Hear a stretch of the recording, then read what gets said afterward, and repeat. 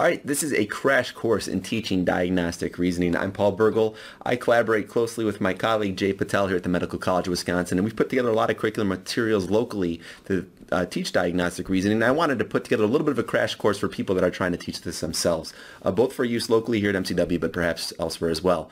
So this first part is why we should teach diagnostic reasoning better. And if you've already been drinking the Kool-Aid and you think diagnostic reasoning is the most important thing that we can possibly teach our learners, then you may want to skip to a different talk.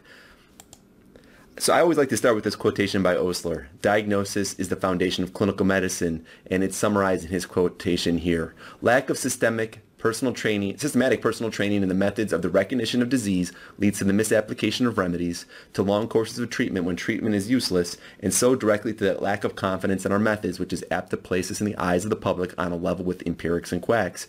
So well stated. In fact, all he was saying at that point is that diagnosis drives management, and I still think that is the case in 2019. And if you don't believe me, you haven't been paying attention to what happens to your patients. So why should we explicitly teach clinical reasoning, diagnostic reasoning more specifically? Isn't this something that's already happening?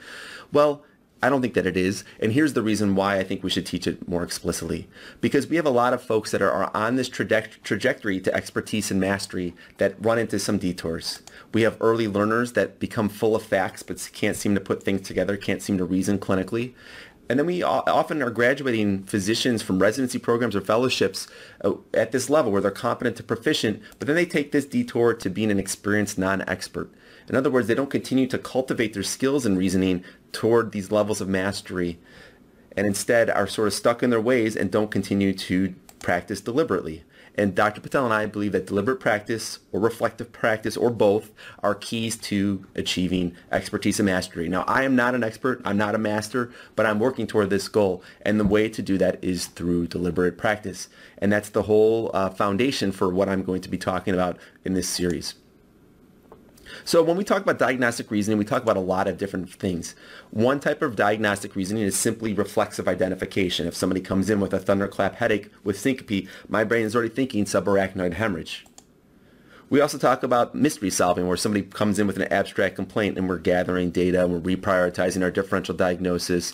So if somebody comes with altered mental status and seizures, and then we go to the examine them, and we see they have dilated pupils and they're tachycardic and they're hypertensive and have a tremor, and we start thinking through diagnostic possibilities. That's another type of diagnostic reasoning.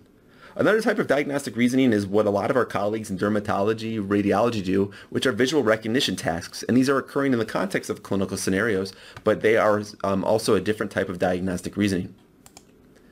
Then we have what I'd call explicitly probabilistic thinking. So this is exemplified when you have somebody that comes in with a suspected pulmonary embolism, and you put them into some sort of standardized, validated risk calculation score to help you make clinical decisions about them. That's explicitly probabilistic thinking, and that's another type of reasoning. We also have specific labeling that happens in diagnostic reasoning. So if you're an oncologist, this diagnosis of ALK positive lung cancer is not only important from a diagnostic standpoint, but from a therapeutic standpoint. So we often want very specific labeling for the diseases people have so we can guide therapeutic decision making. On the other hand, sometimes we're left with abstract classifying and sense making. Somebody comes in with non-specific low back pain. Sometimes that's enough, and it's the process of figuring out if this is back pain with alarm symptoms or not that is really a different form of diagnostic reasoning. We're not necessarily assigning a label. We're just saying, is this serious or not? So those are all different ways of engaging in the diagnostic process. And if you've read this beautiful paper by Judith Bowen, you're probably familiar with this terminology that the patients will present with a story, we acquire more data, we represent the problem, we generate hypotheses about what is causing the problem, we look for illness scripts in our brain to see what matches best, and we arrive at a diagnosis. And in Dr. Bowen's model, this process is somewhat linear or circular. I would argue that with contemporary medicine, it is not that at all. In fact, it is so nonlinear, particularly in modern medicine where patients have long paper trails, electronic records that are following them around and have so much data that's already been acquired. We are often jumping back and forth between all these different types of reasoning or all these different parts of the diagnostic process. So as we go through this series, I'm going to highlight how these are all interconnected, and I think it's really difficult to teach these in isolation and not recognize that the diagnostic process is very liquid, very fluid, and is really not linear whatsoever.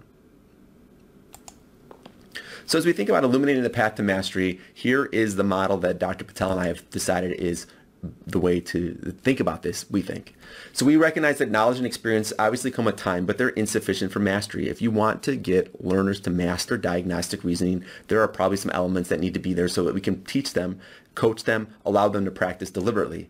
The first is learning and speaking a common language. And this is so important. Like if you were trying to pick up a new instrument or a new sport and you had a coach and the coach just said, hey, play better. You're not playing very well. You're not going to learn how to get any better at that sport or that instrument. But that's pretty much what we're doing in medicine a lot when we're giving feedback. Hey, think more critically. Go read more. Get more knowledge. So if we don't speak a common language that can guide our learners what we mean when we want them to think more critically, it's going to be a dead end. The next is understanding the science of thinking. I think this is really important for those that want to teach diagnostic reasoning. Our brains work in certain ways that cognitive psychologists and other experts have worked out over many years. And if we don't think about how we think, it's really hard to start to break the mold of how we've been thinking and improve the way we're thinking. Which of course gets at the last point of this process, which is promoting reflection. Now, there is no single best way to solve a problem. Everybody thinks through diagnostic reasoning differently. Everybody solves cases differently.